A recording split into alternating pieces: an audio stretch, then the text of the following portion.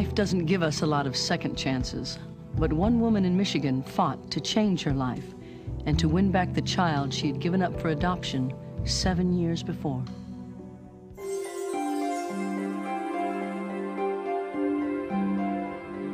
In the fall of 1986, Chris Smith was barely 21, but she was about to make the most devastating decision of her life.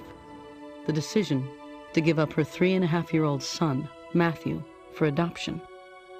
She thought she was doing the right thing, offering him a chance for a better life with a good family, a life she couldn't provide.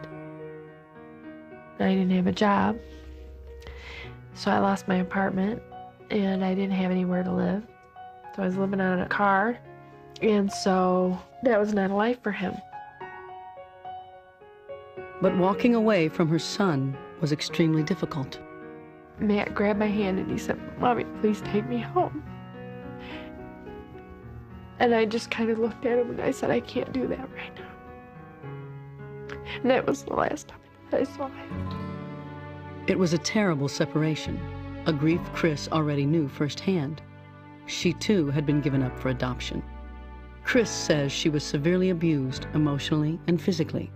She ended up in a series of foster homes and suffered more abuse.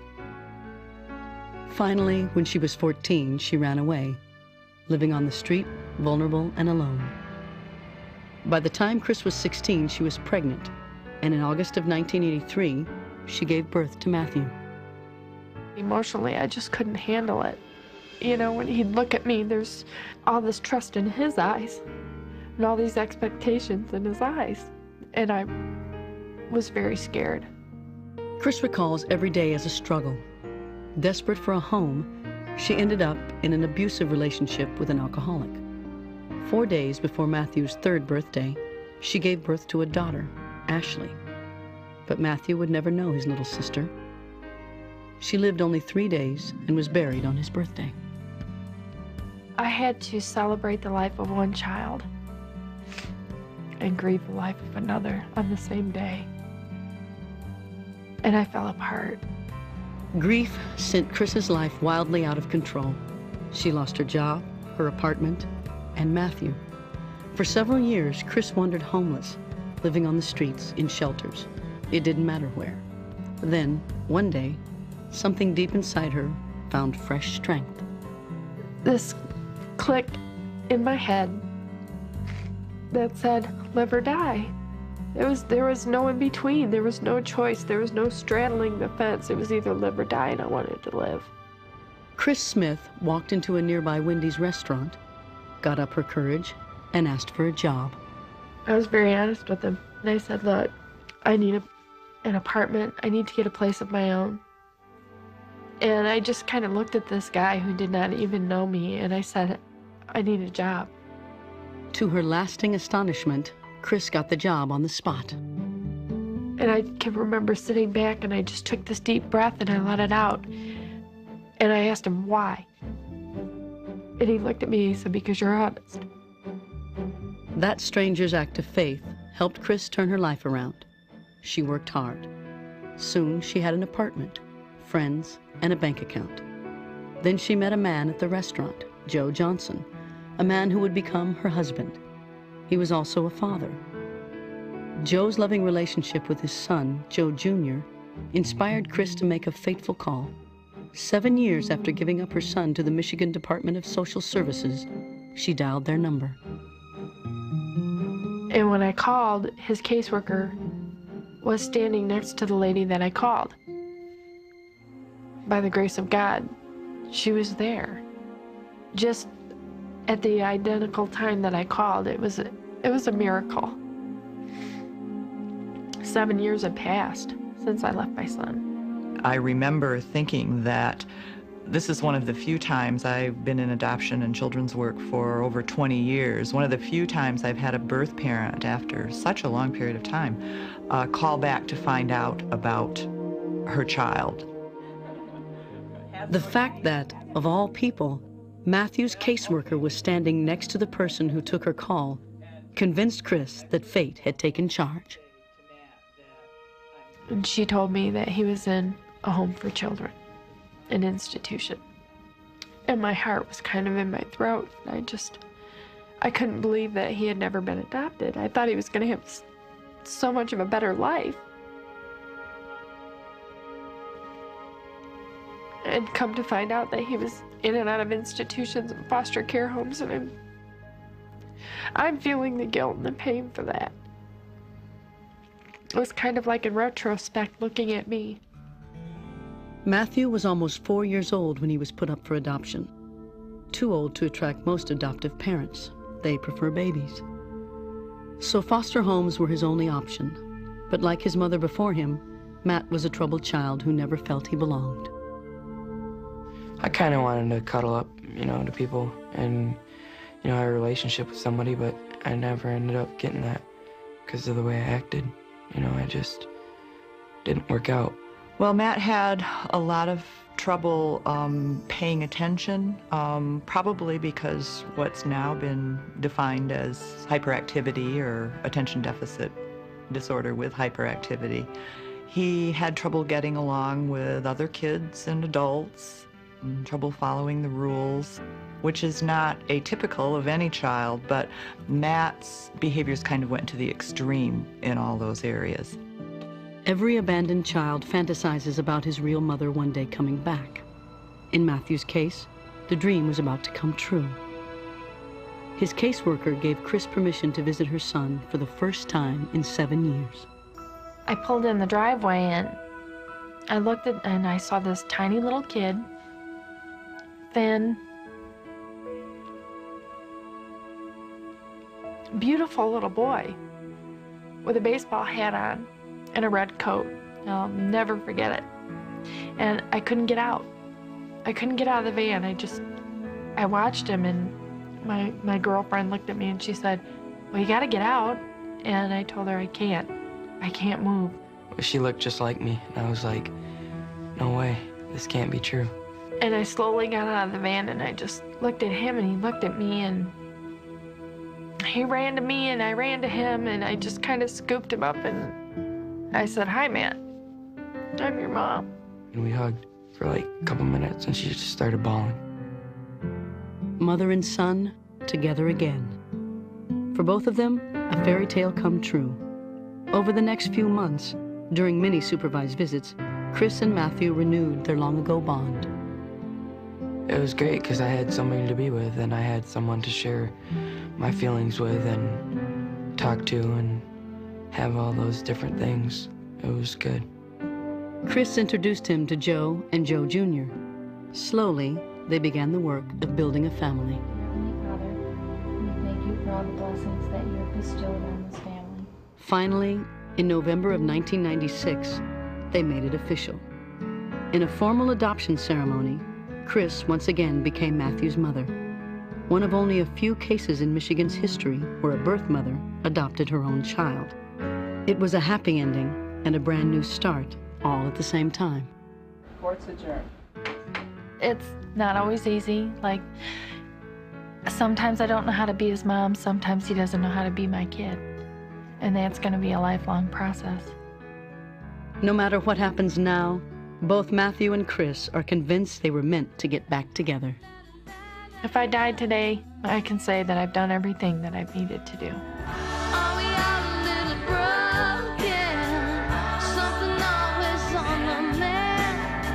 But just when you want to give up hope, it all comes crashing in, you begin again. It doesn't matter where you've been that counts, it's where you're going. It doesn't matter what you've done. There's nothing that you can do that can't be undone.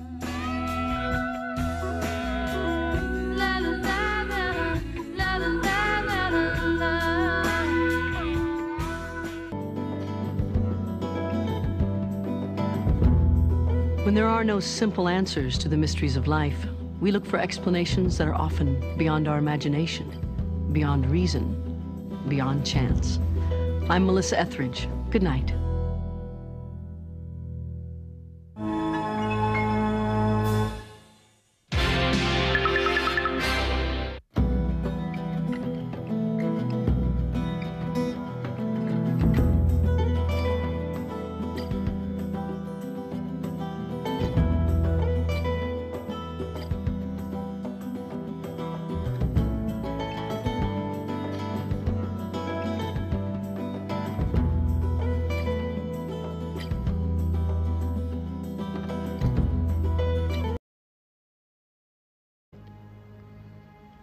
It was kind of like in retrospect looking at me. Matthew was almost 4 years old when he was put up for adoption. Too old to attract most adoptive parents. They prefer babies. So foster homes were his only option. But like his mother before him, Matt was a troubled child who never felt he belonged. I kind of wanted to cuddle up, to people and, have a relationship with somebody, but I never ended up getting that because of the way I acted. I just didn't work out. Well, Matt had a lot of trouble paying attention, probably because what's now been defined as hyperactivity or attention deficit disorder with hyperactivity. He had trouble getting along with other kids and adults, and trouble following the rules, which is not atypical of any child, but Matt's behaviors kind of went to the extreme in all those areas. Every abandoned child fantasizes about his real mother one day coming back. In Matthew's case, the dream was about to come true. His caseworker gave Chris permission to visit her son for the first time in 7 years. I pulled in the driveway and I looked at and I saw this tiny little kid, thin, beautiful little boy with a baseball hat on and a red coat. I'll never forget it. And I couldn't get out. I couldn't get out of the van. I watched him, and my girlfriend looked at me and she said, "Well, you gotta get out." And I told her, I can't move. She looked just like me, and I was like... And he looked at me and he said, "Because you're honest." That stranger's act of faith helped Chris turn her life around. She worked hard. Soon she had an apartment, friends, and a bank account. Then she met a man at the restaurant, Joe Johnson, a man who would become her husband. He was also a father. Joe's loving relationship with his son, Joe Jr., inspired Chris to make a fateful call. 7 years after giving up her son to the Michigan Department of Social Services, she dialed their number. And when I called, his caseworker was standing next to the lady that I called. By the grace of God, she was there. Just at the identical time that I called, it was a miracle. 7 years had passed since I left my son. I remember thinking that this is one of the few times I've been in adoption and children's work for over 20 years. One of the few times I've had a birth parent after such a long period of time call back to find out about her child. The fact that, of all people, Matthew's caseworker was standing next to the person who took her call convinced Chris that fate had taken charge. And she told me that he was in a home for children, an institution. And my heart was kind of in my throat. I couldn't believe that he had never been adopted. I thought he was going to have so much of a better life. And come to find out that he was in and out of institutions and foster care homes, and I'm feeling the guilt and the pain for that. To Matthew. Emotionally, I just couldn't handle it. When he'd look at me, there's all this trust in his eyes and all these expectations in his eyes. And I was very scared. Chris recalls every day as a struggle. Desperate for a home, she ended up in an abusive relationship with an alcoholic. 4 days before Matthew's 3rd birthday, she gave birth to a daughter, Ashley.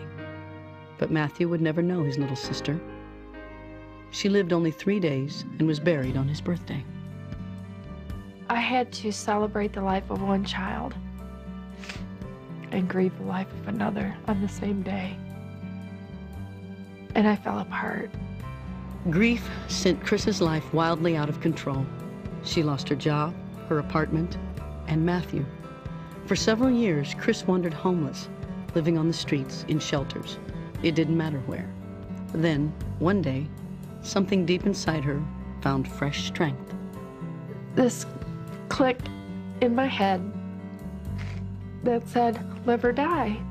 There was no in between. There was no choice. There was no straddling the fence. It was either live or die, and I wanted to live.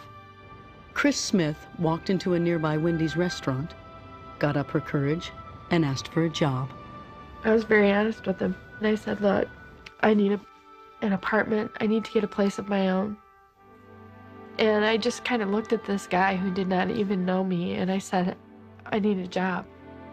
To her lasting astonishment, Chris got the job on the spot. And I can remember sitting back, and I just took this deep breath, and I let it out. And I asked him, why? No way. This can't be true. And I slowly got out of the van, and I just looked at him, and he looked at me, and he ran to me, and I ran to him, and I just kind of scooped him up, and I said, hi, Matt. I'm your mom. And we hugged for like a couple minutes, and she just started bawling. Mother and son together again. For both of them, a fairy tale come true. Over the next few months, during many supervised visits, Chris and Matthew renewed their long-ago bond. It was great because I had somebody to be with, and I had someone to share my feelings with and talk to and have all those different things. It was good. Chris introduced him to Joe and Joe Jr. Slowly, they began the work of building a family. Heavenly Father, we thank you for all the blessings that you have bestowed on this family. Finally, in November of 1996, they made it official. In a formal adoption ceremony, Chris once again became Matthew's mother. One of only a few cases in Michigan's history where a birth mother adopted her own child. It was a happy ending and a brand new start, all at the same time. Court's adjourned. It's not always easy. Like, sometimes I don't know how to be his mom, sometimes he doesn't know how to be my kid. And that's gonna be a lifelong process. No matter what happens now, both Matthew and Chris are convinced they were meant to get back together. If I died today, I can say that I've done everything that I've needed to do. Are we all a little broken? Something always on the mend. But just when you want to give up hope, it all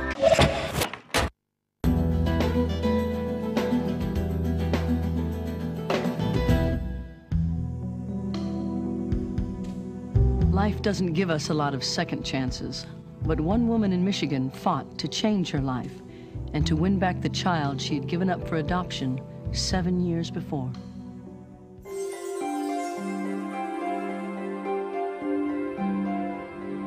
In the fall of 1986, Chris Smith was barely 21, but she was about to make the most devastating decision of her life.